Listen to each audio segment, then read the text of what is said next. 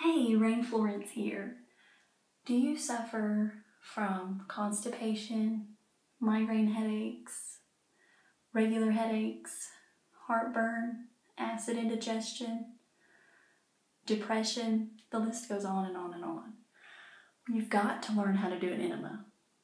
I know people think it's scary or they think it's a thing of the past, but I'm serious. I know people who suffer from migraine headaches, they go to the doctor, pay lots of money, and then they pop these toxic chemical pills all the time. Or they use Advil, Tylenol, aspirin. The truth is that stuff is toxic to your system. What you need to do is do an enema. If you've got headache, migraines, upset stomach, acid indigestion, that's your body telling you, or depression, telling you that your system's toxic and you need to relieve that burden. So I'm going to take you step by step and show you just how easy it is to do an enema at home. Okay, now you want to use filtered water. What I like to use is just a simple faucet filter. I'm using the Pure filter. And you want to assemble your enema bucket or your enema bag. For this bucket, I just attach the hose right here, and then I attach the that piece to the end, and then you have your clamp right there. Before I start, I'd like to run hot water through to wash out any bacteria or anything. And then you're ready to fill it up. What you need to do, I like to turn the hot water all the way on, and then I turn the cold water a little bit.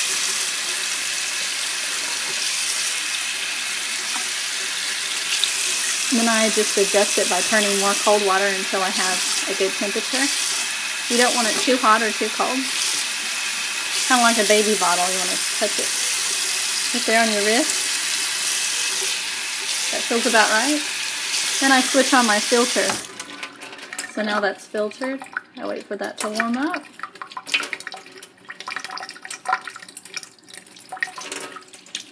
Okay.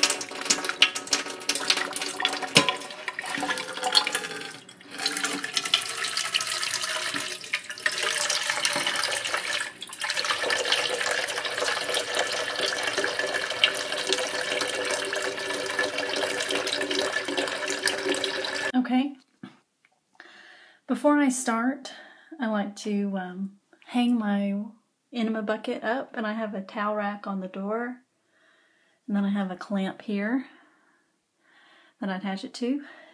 You can set it up on any type of surface that you have, but you just want it up above where you're laying, high enough.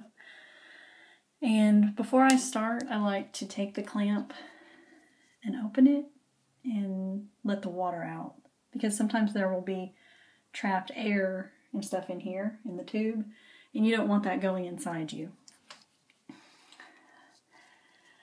The next step is lubrication. I like to use organic coconut oil, and what you want to do is get you some on your finger, and then you want to lubricate the nozzle end really good. This is going to help it slide in. And then you also want to get more coconut oil on your finger and lubricate your bottom. And that will help it to slide in. If you don't get enough lubrication, it won't slide in very easily. Okay, now that we are all lubed up, we want to lay back.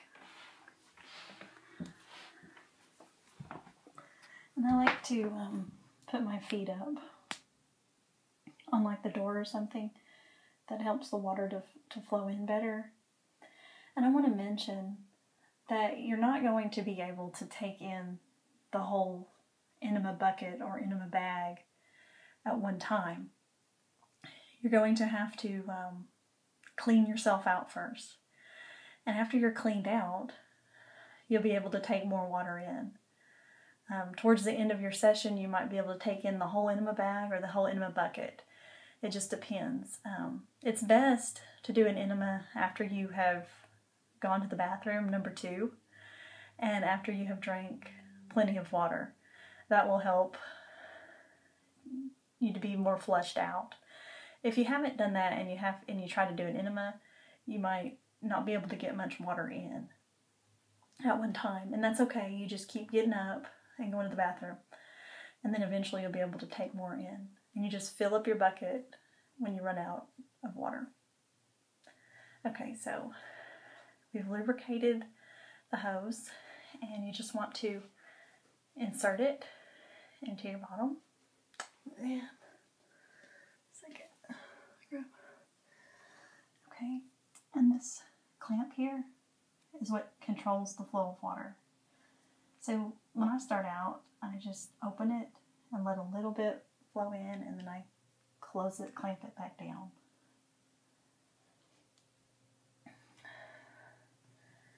Let's see if I can show you this process. Okay, the tube is inserted, and I'm just going to open the clamp, and then I close it back down. Open it and close it.